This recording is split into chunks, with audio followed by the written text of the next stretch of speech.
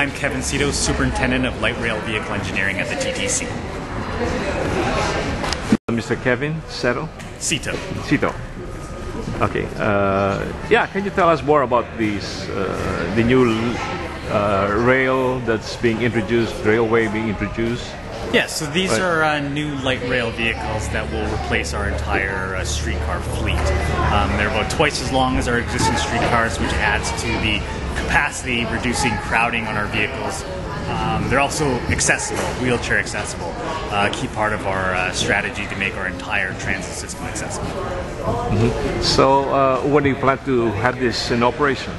Well, the public will see 3 prototype vehicles running around the middle of next year. They'll be running for around 9 to 12 months, exclusively for engineering testing. We want to make sure everything works prior to allowing the public on board and us actually running revenue service. So after that's complete, we'll start revenue service, and we anticipate that to be late in 2013 and early in 2014. So how much is the train fare? Is this any different from what is being charged now?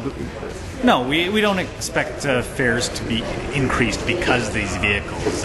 What a lot of people don't know is that we have 2 very distinct budgets, an operating budget and a capital budget. The operating budget is what fares go into and helps pay for our day-to-day operations. Our capital budget is a separate budget to pay for large infrastructure investments like these new vehicles. So these vehicles are paid out of the capital budget, which is coming from funding sources like the City of Toronto and the Province of Ontario. So on which lines are these going to run? Yeah, the first line will be Spadina. That'll be the first line that these vehicles roll out to, and then being deployed eventually to all our streetcar routes.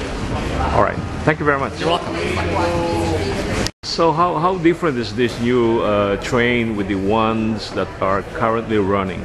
I think they're different in almost every way and better in almost every way. Our current streetcars were delivered in the late 1970s, mid-1980s. Technology's gone a long way, vehicle design has gone a long way, so these vehicles are larger, more spacious, have larger bright open windows, more modern technologies for announcing stops and security cameras as well. There's air conditioning, something that people notice especially in the summertime in our streetcar system.